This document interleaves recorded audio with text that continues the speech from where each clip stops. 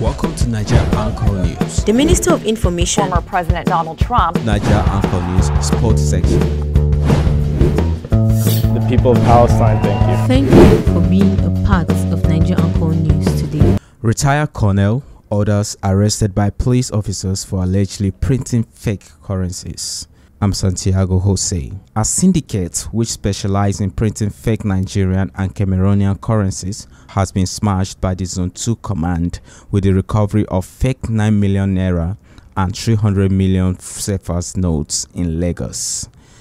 The 4 suspect members of the syndicate are a couple, Oludare Olamilekan, 50, his wife, Oluwayemisi, 46, Ilelabayo Johnson, 62, who identified himself as a retired colonel, and Adeniyi Quadri, 35.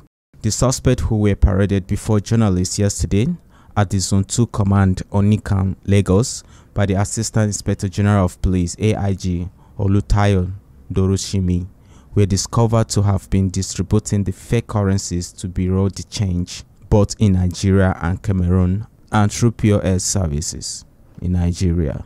AIG disclosed that the arrests were made following an intelligence report about the hideout of one of the suspects, Quadri, who allegedly printed and supplied the fake currencies to other members of the syndicate. Consequently, he said the Zonal Monitoring Unit, headed by DSP Adeyemi Akim, was ready to carry out a discreet investigation.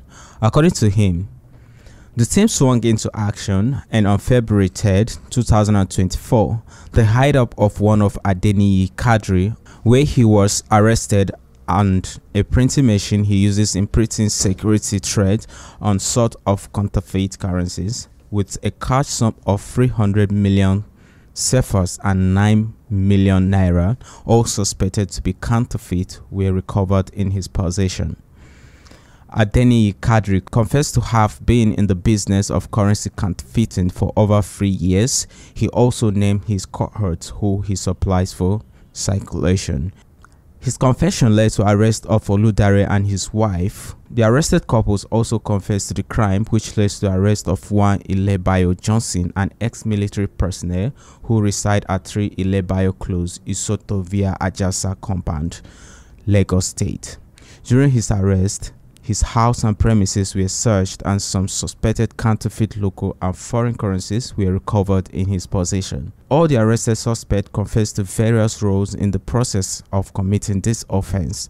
Efforts have been intensified to apprehend other fleeing members. On his part, Olalekan admitted to being the owner of the fake 9 million naira note that was found on them by the police. He said, "We sell some of the fake foreign currencies to bureau de change operators, while my wife, who is a POS operative, gives out some of the fake notes to her customers."